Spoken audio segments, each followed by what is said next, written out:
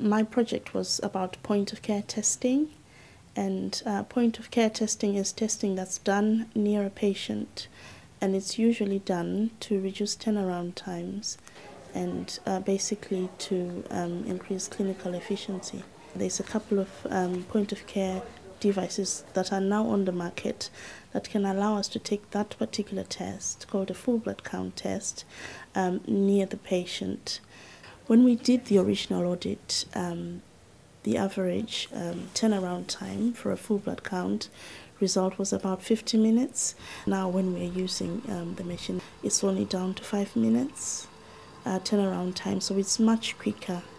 And for emergency department patients, that means we can contribute with this machine towards a reduced length of stay for the patients in the emergency departments. And it's also useful in managing the 4-hour turnaround times for patients in the emergency department. In the future, we're going to see more and more of these tests done in the GPs. So overall, this will just increase the doctor's satisfaction, the patient satisfaction, and the nurse's satisfaction as well.